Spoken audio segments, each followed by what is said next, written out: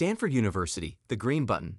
Shot of bell tower at university surrounded by trees, a close-up of computer screen with data, and students in casual clothing walking along paved walkway with Stone University building in background. Shot of building with sign, Center for Academic Medicine. Professor talking to someone, pointing at laptop.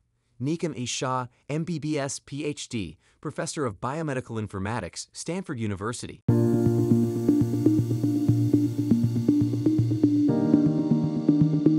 Shots of doctor approaching elderly patient in hospital bed, entering room where a patient awaits, and examining a patient's neck and stomach. Robert Harrington, MD, Chairman, Department of Medicine, Stanford University. The green button is an idea. Could we use evidence from the millions of patients that we have provided care for to improve the care of the next patient we see? You're at the bedside, you're seeing a patient with a complicated problem. You say, have we ever taken care of patients like this before? What did we learn from them, and how might that inform our decision-making now? Allison Callahan, PhD, Instructor, Biomedical Informatics Research, Stanford University. And we can do that by taking advantage of the data and associations between treatments and diseases that we can infer by analyzing electronic health records data. Medicine has been dreaming about having this ability to consult a large library of patient records to make better decisions. We've been thinking about this as a field for 40 years. Finally, with the support of the National Library of Medicine, we have established its feasibility, its safety, and long-term viability. Various shots of professors talking in conference rooms, offices, making phone calls, and reviewing data on computers, along with a historical picture from 1969 of scientists from the Duke Databank of Cardiovascular Diseases program standing in front of a flowchart. The fundamental changes that allowed the green button to happen, building on the experiences of the Duke Group and others many years ago, was that we now have data that's almost ubiquitous. The second is cloud computing.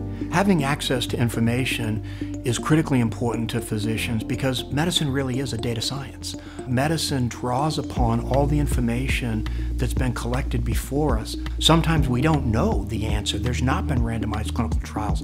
That's the kind of question we're trying to use the green button for. A clinician at the bedside, when they have a question, they call us or email us with a request for the situation they're facing. We look through our data warehouse, find similar patients, and produce a report that summarizes what happened to patients like theirs.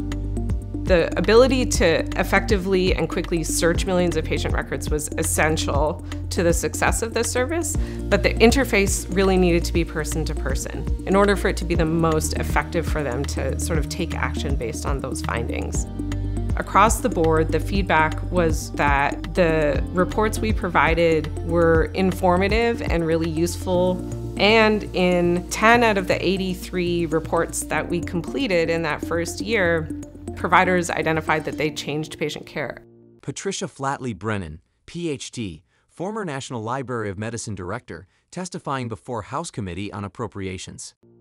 One of our NLM-funded researchers at Stanford has an on-the-moment consulting service, the Green Button, that allows physicians to learn immediately. It is amazing that something that is funded by a researcher-initiated grant is cited to the US Congress as an example of the kind of innovative work we're able to do with taxpayer dollars. It's critically important that we as a country, and specifically in this case, the National Library of Medicine, invest in outside research because ideas come up from all over the place. And it's critical that we have a national mechanism that we can tap into funding to support those great ideas.